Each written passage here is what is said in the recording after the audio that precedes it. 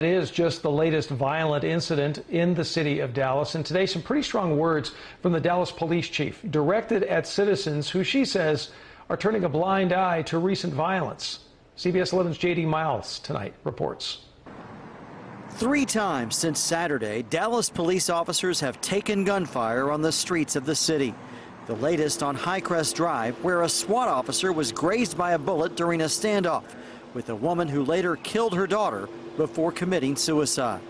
She shot herself and her 8-year-old daughter. A tragic situation.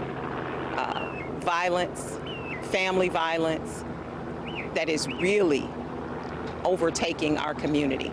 Dallas Police Chief Renee Hall spoke to reporters after it ended and had a stern message to residents of the city about a recent wave of attacks on officers. In the last 48 hours, our officers have been fired upon multiple times. And what happens when the community that we swear to protect and serve turns around and turns on us? Where is the community outcry? The chief called on more citizens to form crime watch groups and join volunteer patrols. They're selling drugs. If they're beefing, I need you to say, hey, stop, not here.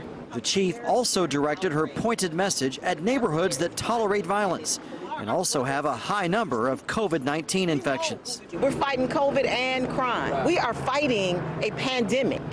We are trying to stay alive, but then we kill each other. It's absurd.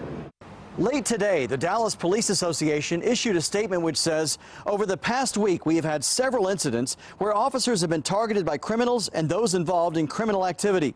At a time when we have had hundreds of criminals released from jail, it has only increased violent crime in the city of Dallas. To combat this, DPD needs a leader with an aggressive crime-fighting strategy that will provide consistent results. In Dallas, J.D. Miles, CBS 11 News.